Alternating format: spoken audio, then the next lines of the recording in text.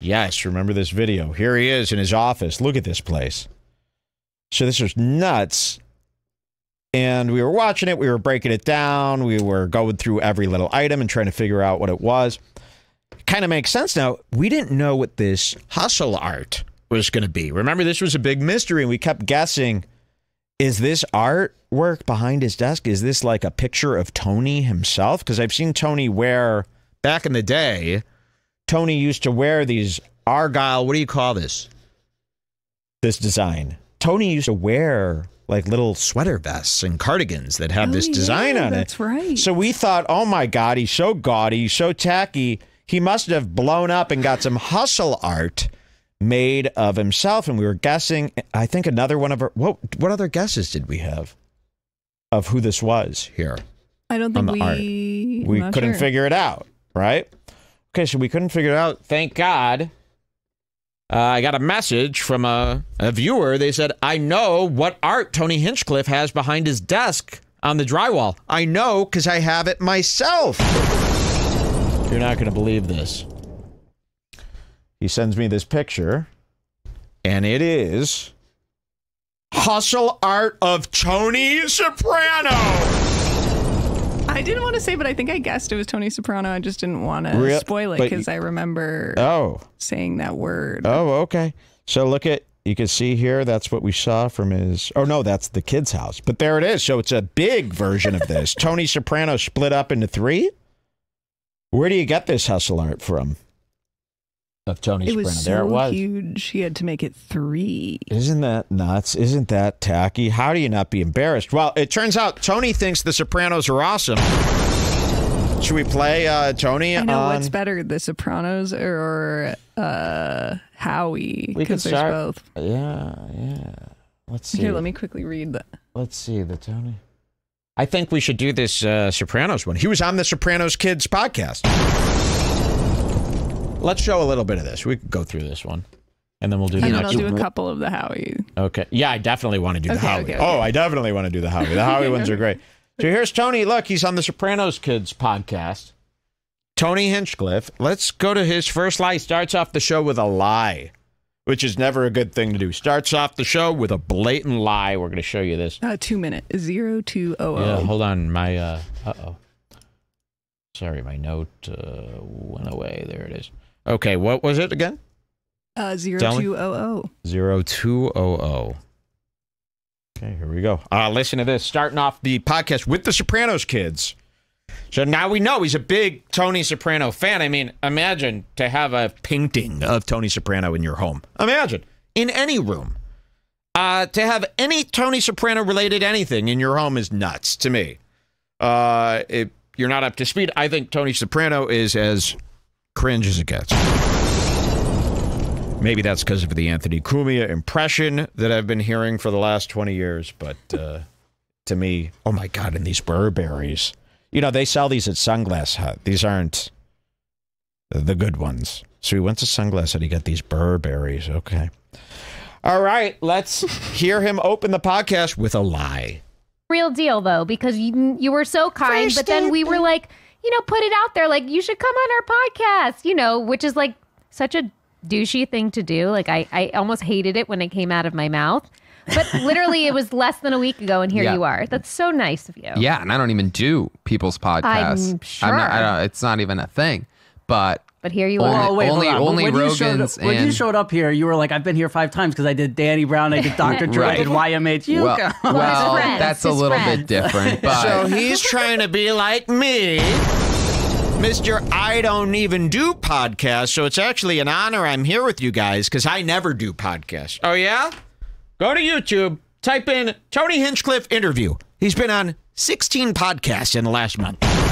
All of them. He's done everyone's podcast. So I don't know what this business is about. He never does podcasts. I'm glad the Soprano Kid calls him out right here. And I don't even do people's podcasts. I'm sure. It's not even a thing. But But here you are. Oh, wait, only when Rogan's. When you showed up here, you were like, I've been here 5 times because I did Danny Brown, I did Dr. Dre, I did YMH. Well, that's a little bit different, but of course. And it's here, so that's the only thing. And I love Danny, and I never got to hang out with. I used the Dr. Drew episode as what about all the other podcasts? Do you have a good excuse for that? And this isn't a good excuse. Horrible. Well, Danny Brown because I love Danny Brown. Oh, okay. That's still a podcast on the same network. So you're starting off. She knows a liar. She's been lied to every minute of her life. Remember Johnny Drown? Wait, who was she dating? Turtle. Remember what she went through with Turtle? That's where I know her from. Entourage. Yes. Okay, so I didn't watch The Sopranos. Wasn't allowed. I had a very strict college life. Okay, let's see. I don't do podcasts. Should we go to 21 minutes here? Sure. Check this out. And what would that be? How do you convert that? 2100. 2100. Perfect. Oh, it's such a short show. I love a short show. Okay, listen to this one. So Tony loves The Sopranos. You're like, oh, I can't. Yeah. Was there shit that happened? I mean, I'm Anthony. That's what I'm saying. Yeah. Yeah. You're not going to be like, I hate that every kid. Tony is an Anthony. Right. Yeah. So, and my dad's, stupid, but my dad's middle name was Anthony. His father was an Anthony. So I'm technically almost a fucking Anthony Jr. Right. Wow. And the same exact age as you. We're like a year apart. Wow. Yeah. Wow. So I'm watching. Holy shit. Yeah. But no, not annoying. If anybody was annoying, there wasn't. Does he say more about that? Wasn't he going to say something? Because this note is Tony is Anthony Soprano. Here, go to 2200. Okay, here's the part. Yeah, what they're part going are to you talk talking about? where he talks about how his family was identical. Yes. Yes, is that this? 22? Go to 2352. 2352. Pop that in. Listen to this. Was there shit that happened in your life and you were like, and then you saw it on Sopranos and you were like, that's exactly. Well, I had a teacher back in the day. No, not this. He set it up. Maybe we just didn't code it. Where he, clear as day, says, my upbringing was exactly The Sopranos. Yeah. We would watch the show and I'd be like, is this us? He claims his dad was a big guy in the Mafia. Yes, but he tells the story all the time. Yeah, no, I know. Go to 920. Okay, let's see. There we go. And he never tried to make. I think one of the genius things about David is that he never ever tried to make any character look good, sound good, be good. You know what? It was almost like the opposite. Like he was trying to make you the most human and flawed person that's ever spoken. Yeah, well, it's so interesting to find out that that they casted so many like normal humans from New Jersey and everything. Well, Tony Sirico done like jail time. Like he was legit. And that's like when people say like, I wish I could have met James Gandolfini. I'm like, yeah, you would have loved him. He's so nice to me. When people say like, I wish I could have met Tony Sirico, I'm like, you did. Yeah. Like that you watched 80 hours of his life. Like that was him. He was never.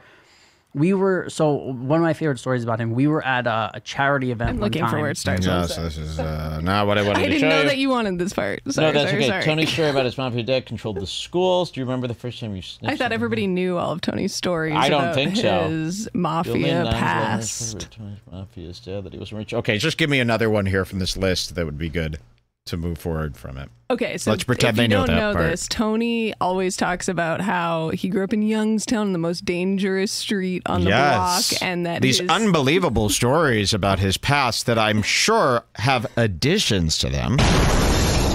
If you want to show one of the additions examples, you can go to 2352. Okay, let's see what happens here. Listen to this. Was there shit that happened in your life and you were like, and then you saw it on Sopranos and you were like, that's exactly. Well, I had a teacher back in the day, Mr. Gil Martin. I'm pretty sure he's dead now, so I can talk about this. R.I.P. But I was making a joke because I was. I mean, you're pretty sure he's dead, so you could lie about this.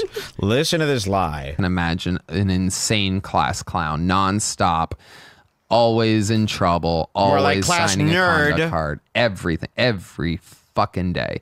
And so the teachers hated me, and Mr. Gilmartin really hated me. He felt like he wanted to teach me a lesson. So anyway, one day I was making a joke, a blatant joke with all my buddies about, yeah, my dad jerked me off the other night, something like that. And he goes, oh, he did? I go, no, I'm kidding. He goes, no, you know what? You said that. You're going to learn today, my buddy. And so he goes to the principal and says, Tony made a, well, he didn't, I think I don't know if he said that I made a joke about it. But anyway, he goes, Tony said that his dad jerked him off. No, you're disturbing the class. You know, this is like Matt Rife's airplane thing. You must follow the rules of school. Well, what these kids think this is, it's like a game to them, this school. You respect the teacher. You're causing a disturbance. You listen to your teachers. Okay. I was always big into my teachers and stuff like that. You follow the rules at school. And look at her, because she followed all. She doesn't like this. This is cool to you that you're yelling out your dad jerked you off. She doesn't get that humor. Okay. She doesn't understand this world she's been thrown in with YMH and Tom Segura. She doesn't understand any of it. Okay, listen to the additions, though, that are going to come from this unbelievable story coming up. We have to call children's services. And let me remind you, my dad and me, it was a secret thing. Oh, wait, this isn't about you being a class clown and being a jerk up. The teacher thought you were admitting to being molested by your father. Okay, that's great. Well, hey, I'm glad he is looking at, and you probably were jacked off by your dad.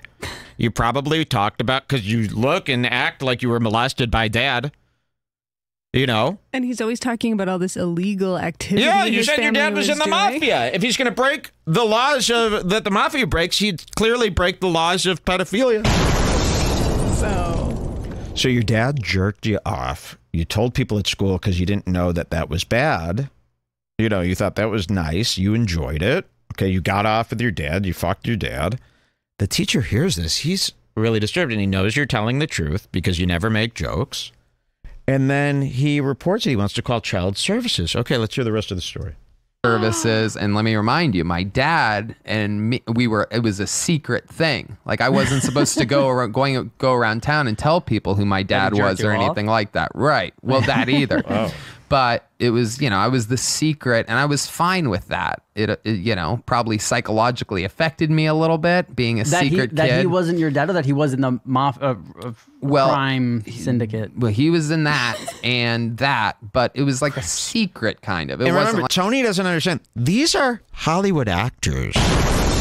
They're not actually in the mob, and they probably are sickened by the mob, okay? And they've probably heard some really disturbing stories, you know, while they did this Sopranos life that they, you know, her whole life is just the Sopranos, okay?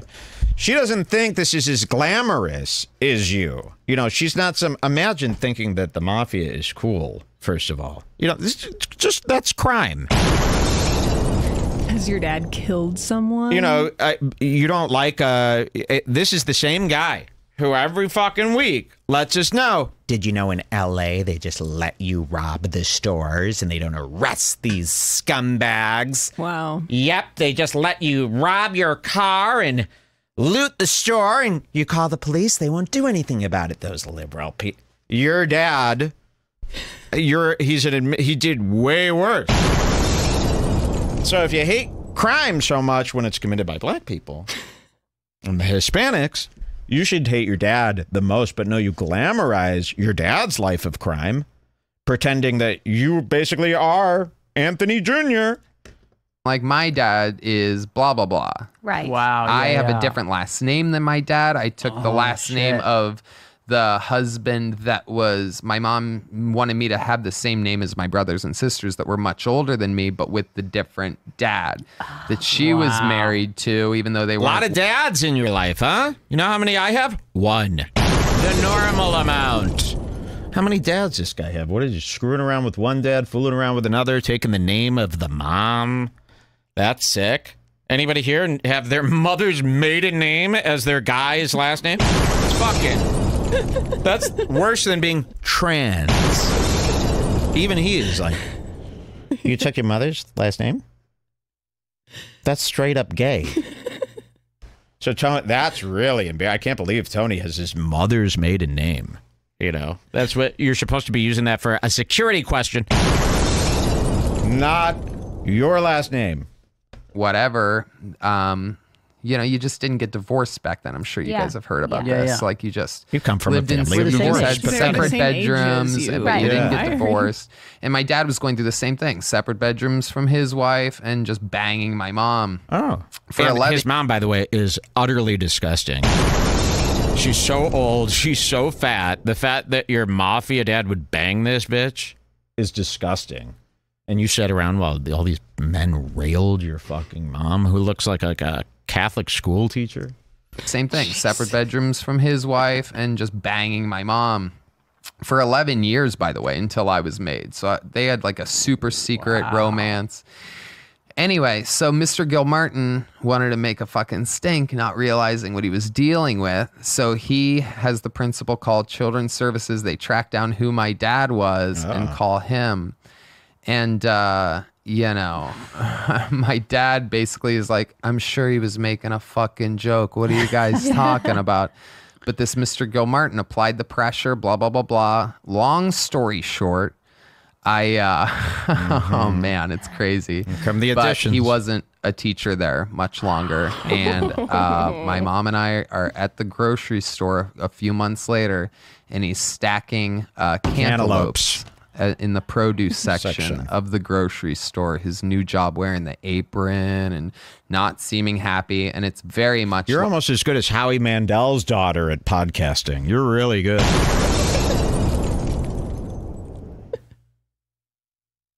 Jesus Christ. This could be on one of these fappening pages here. You want to put this on the fappening? sopranosfappening.net.org? No. There's going to be a lot of pop-up ads with this one. You don't care at all. This is the face a girl makes when they could give a fuck. Long story shorted, the part that would be the most interesting. Like, how did this go down? Did you come into school one day and the teacher was fired? Did the dad tell you it was because of him? Well, let's hear. I think he's insinuating that his dad is such a powerful figure in the town that anyone who messes with his kid immediately disappears. Like the, again, I can't believe you guys haven't seen the fucking show. Yeah. But there's a guy that gave Tony a ticket, and he ends up working in like a gardening. Yes. Yes. So it's a scene. It just happens. A story that no one could confirm from a dead teacher and a missing dad. It just so happens it's exactly one of your favorite scenes from The Sopranos. I think I have a scene of The Sopranos that maybe you've been a part of. It goes like this. It's a joke! It's the only part of The Sopranos you've done. Oh, and you see the guy. Can I give you my picture and resume to play your mom in the show? Like, oh my God, this is crazy. You get 56K. It goes on and on and on. That's just the first one I thought of. I mean, if I sat down and really thought about it, I could go on and on and on. Well, think about it. Go on and on. Your character, like, figuring it out, and you telling him, like, you don't know. I have an older sister who literally had that conversation with me. Like, you can't talk about it. It's a thing. Oh, wow. It's our own thing. You can talk with me about it, but you can't talk. His dad had a jerk-off Italian restaurante. And every guy who owns an Italian restaurant, because they might know a guy from a guy and a guy, and then their kids think, oh, my dad's in the mafia here. Your dad wasn't in the mafia. You had no money. The only difference between Tony Soprano and your dad is you weren't rich. That's what you say here at 38. 35. 35. Here we go. Listen to this. Like, I love Donnie Brasco. Another horrible film. And I think the reason I like it is because it doesn't glamorize being in the mafia. You know what they're against mafia glamorification.